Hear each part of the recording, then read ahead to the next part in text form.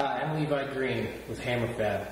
Today I'm going to be giving you a short demonstration on how to use the Baileigh Industrial Electromagnetic Sheet Metal Brake.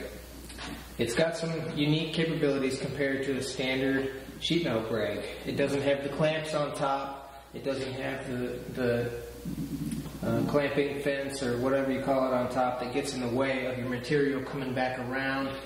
It also doesn't limit you on the length of the material. This particular machine is a 48-inch length, which is well, that's what it's capable of bending. It's actually a couple inches longer, but that's the standard width for most sheet metal. Obviously, you can get a different width in whatever size you want. But today we started with a 48-inch by 12-foot long sheet of sheet metal. I sheared it at another facility, and I've got the pieces here where I can bend them. This machine is capable of bending 16-gauge mild steel at 48-inch length.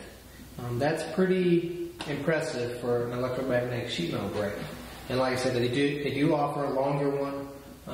One of the neat things about this particular kind of sheet metal brake is if you want to make like custom bedsides for your truck with the rolled edge, it looks like a tube. You know, a lot of guys try and make bedsides and they'll weld the tube on the edge of a flat piece of sheet metal to replicate that look. Well, with this particular style of sheet metal brake, you can make your own bedsides all in one piece with that little curl. This is a piece of 24-gauge galvanized steel.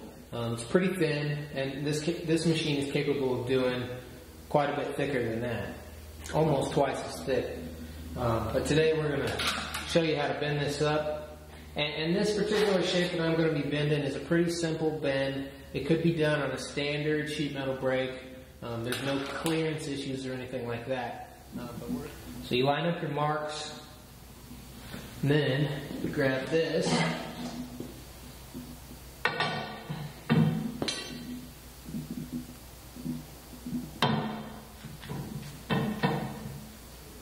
It has dials on the ends, and that's for your offset. There's a little groove that this sets in, right there, and then you can dial in, fine-tune, adjust where you want it to clamp down right on your line so you get a perfect bend every time. We've got to turn the machine on. This one runs on 220 volt. It's got a foot pedal to help to actuate the power. First we've got to turn on the main switch, and then to activate the electricity, don't get your fingers in there, it will pinch them. I'm going to hit the foot pedal. Bam, clamps it down, and now when you start bending it, it'll lock down even more. Hear that click?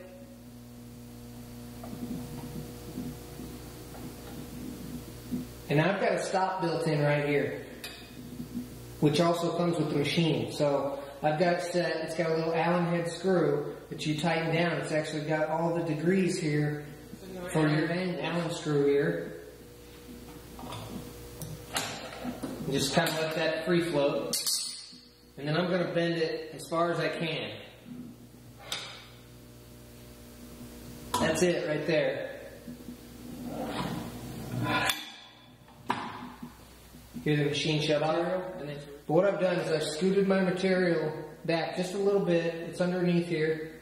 And I've set the clamping device on top of that. I've got it bent all as far as I can go, but I want it to bend all the way to make a complete hemmed edge that whole length. So let's see if it'll clamp it down on its own. The machine is on. Here we go. Force was not quite enough because of the air gap in between the two pieces of metal. So I'm going to try something different. I've got my piece of sheet metal here with it bent as far as I could get it with the clamping device in the way. Now I've removed the clamping device and I've just got the sheet metal sitting there. The machine is on, and I'm going to hit this foot pedal and see if I can get it to bend all the way around. It does lock it down pretty good, it seems like. You can kind of tap it and adjust it. Now it locks it down even more. Oh, scooting it a little, but that's alright, it's doing the job. Stop button and retry the clamping mechanism. Clamping bar.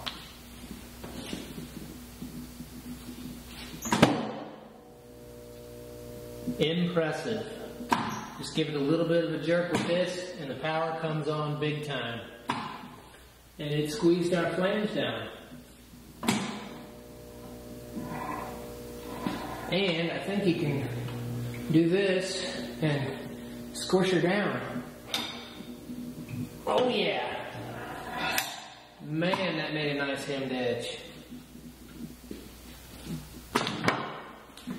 48-inch length hemmed edge, a 24 gauge, all at once.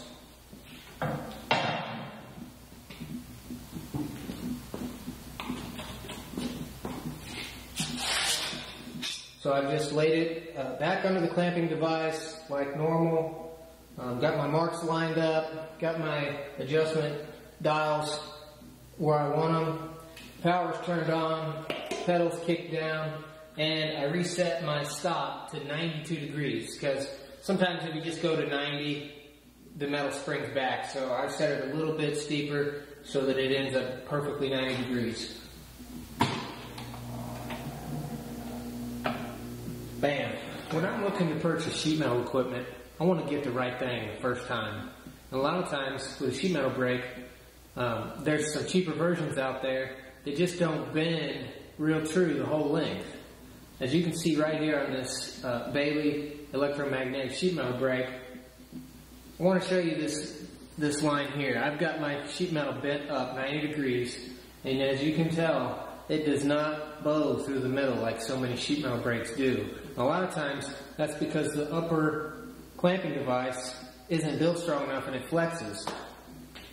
With this electromagnetic one, it's clamping the entire surface the same amount, even though there's not as big of a clamping bar on top. As you can tell, the results are these dials on the end, and I told you they were spring-loaded. If you can tell here, see how this is kind of floating? Well, if I push on it, that's how it allows it to clamp down. So when you release the electromagnetic force, those springs automatically pop your piece up, and you can slide this in and out without your clamping bar moving. So that's what I'm doing now. I'm moving on to my next line, which is 3/4 of an inch from the first bend. I'll line it up there. Line it up here. Double check, triple check.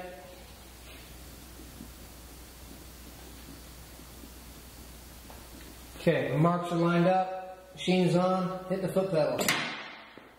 And I've got my stop set at 92 degrees. And I'm just gonna, got our hemmed edge here. First bend, second bend. I'm gonna do the same piece straight through without any talking. Go through it.